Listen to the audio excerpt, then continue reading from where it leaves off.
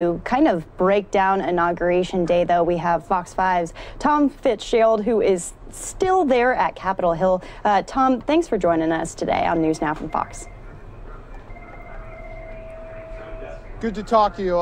In full disclosure, I will tell you I have actually left the Capitol for once, and I'm now at a school in Montgomery County, Maryland, where we're reporting on some of the changes that are ahead under the Biden administration, especially when it comes to schools. You know, I thought you lived at the Capitol, so that's on us over here. You're not sleeping there. In all honesty, I kind of. That's fair. I kind of do. Well, you know, I guess I want to outline Inauguration Day because we're still coming off of the excitement of that. It was a very busy day, lots of events that happened. So I want to get your views of everything that went down, what stuck out to you, and then we'll move a little bit into Biden's new administration as well. Well, you know, I think it boils down for those of us who were there, and we were on the podium yesterday, into two areas: the logistical challenge of pulling that inauguration off, and then also, you know, the political job that was in front of President Biden. For all intents and purposes, Washington, D.C. turned into Fort Capitol Hill for the better part of a week. There was steel fencing around large parts of not only the United States Capitol, but the National Mall, up and around the White House. Roads were blocked for miles throughout the nation's capital. And then on the other hand, you had the political challenge that Joe Biden had. How do you speak to this divided nation and start to heal these wounds, these divides, these ideological chasms that have really pulled this country apart at the seams, not only at the last 4 years, but especially in the last 2 weeks, going back to that Wednesday raid at the United States Capitol, where, you know, as we all know now, rioters got into that building. I myself was barricaded for hours in an office inside the Capitol complex. So, you know, for Joe Biden, Unity was the message yesterday. And, you know, so far, Biden has received high marks on what he was able to accomplish in that speech. It wasn't the most soaring rhetoric we ever heard from an inaugural address. It wasn't John F. Kennedy's "ask not what your country can do for you, but what you can do for your country." But it also wasn't Donald Trump's carnage speech. And so in that respect, it was in Biden's voice, and it was a way to extend a hand, but it's at the same time use the other hand to push back against the things that we've seen in a large part from the last administration over the last 4 years. And I'm interested, Tom, obviously we're one day after Inauguration Day. Are National Guard troops still there? What's the tone like in Washington, D.C. at this time? Yeah.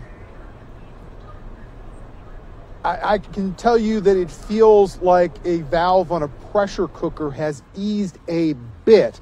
However, to answer your question, yes, the National Guard troops are still in place, and the National Guard troops are going to remain in place, at least a sizable portion of them.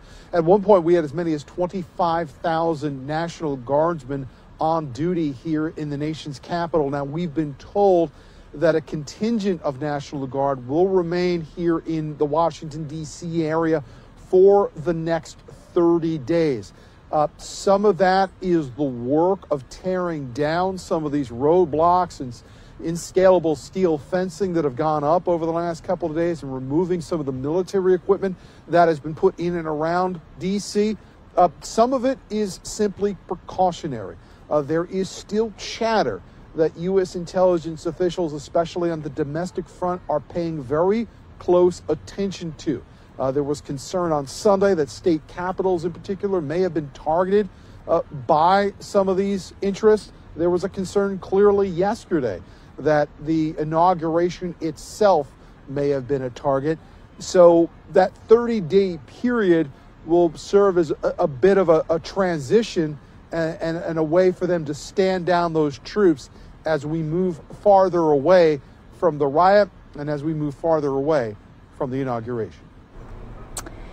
And, you know, all morning and honestly all night, we were covering movement in the White House and now in the Capitol. Can we talk about Biden's first day in office, hours after being sworn in? We have press briefings, we have executive orders. Today, we have confirmation hearings for cabinet members. You know, do you see this being the future for Biden's administration, such a fast pace, honestly? Well, you know, a lot of us who cover Washington are getting a bit of news whiplash today. You know, the previous administration, you know, went one stretch with more than 90 days without any press briefing. And as I stand here talking to you right now, we have had two within 24 hours with the new White House Press Secretary, Jen Psaki. We also did hear from Dr. Anthony Fauci today, who is the new chief medical advisor to the President of the United States, and his tone was remarkably different in the White House briefing room. Now, as far as, you know, activity by the President himself today, we did see him as well today laying out a strategy for combating COVID-19. The President has signed 15 new executive orders, many of them dealing with the COVID-19 pandemic and changing the nation's footprint on responding to the pandemic. But there were other things as well. You know, the United States re-entering the Paris Accords to you know, deal with climate change. So on Capitol Hill, they are starting to get some movement now on the cabinet nominations. The Director of National Intelligence has been approved by the Senate today, and also the waiver for General Austin to become the defense secretary, that passed the House easily today. It appears to be on track with the Senate as well. We expect Janet Yellen, the Treasury Secretary. Those are usually the first three to go in. And Pete Buttigieg, the nominee for the Transportation Secretary, also had his first confirmation hearing today. So it appears as if all of these nominees for the cabinet positions are on track. However, you know, if it was up to the administration, they would have liked to have had, you know, some of these people, if not all of them, in place by now. And I am getting in right now that the Senate has passed that waiver for Biden's Pentagon pick, Lloyd Austin. So that clears the path for confirmation. Now we'll wait for that vote from the Senate. Last question for you, Tom. I'm sorry, it's too busy right now to not pick your brain. Sure. Let's talk impeachment. Keep going. We're fine. Keep going. I know, we could talk for hours. Well, you know, that one is, that one is a little more up in the air. Now, initially, when impeachment was passed last week, might feel like it was a month ago, but it was only last week. There was word, you know, especially from the House Majority Whip, Jim Clyburn, that they might take impeachment, maybe say put it on a shelf for 100 days. You know, let the Biden administration get some road underneath its wheels, if you will. It appears now that the indications that they might move on this sooner rather than later, that they think they can, you know, for lack of a better term, you know, walk and chew gum at the same time.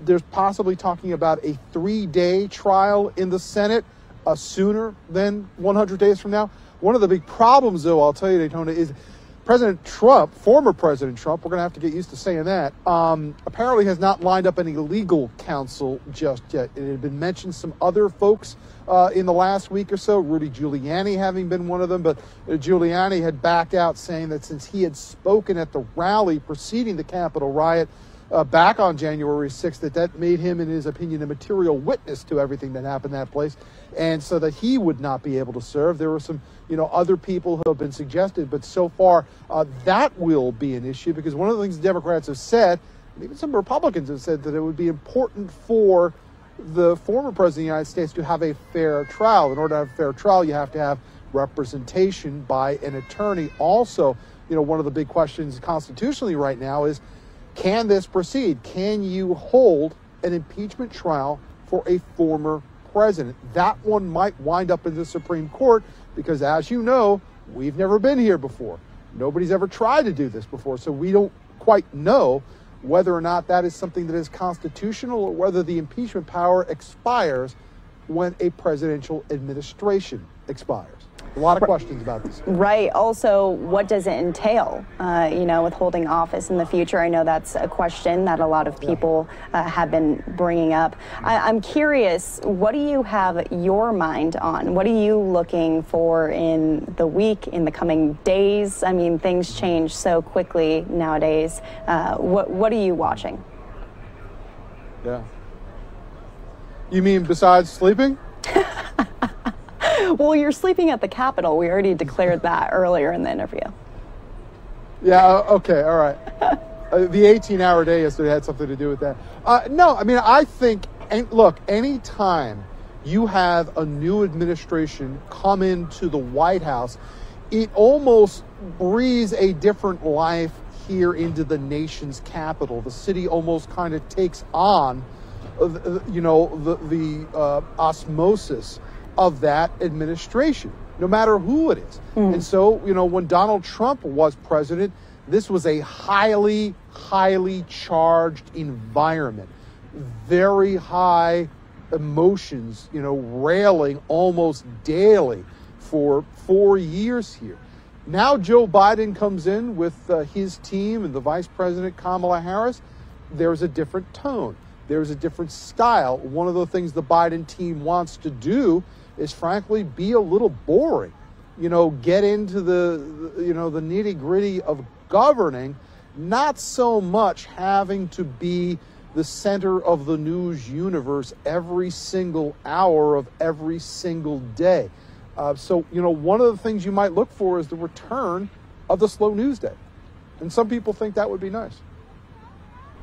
Yeah, every now and then a slow news day is nice. We haven't had many of those recently. Well, Fox 5's Tom Fitzgerald out there, we appreciate you, even though you're not at the Capitol. We'll talk to you soon. Sure. All right, stay warm, stay safe.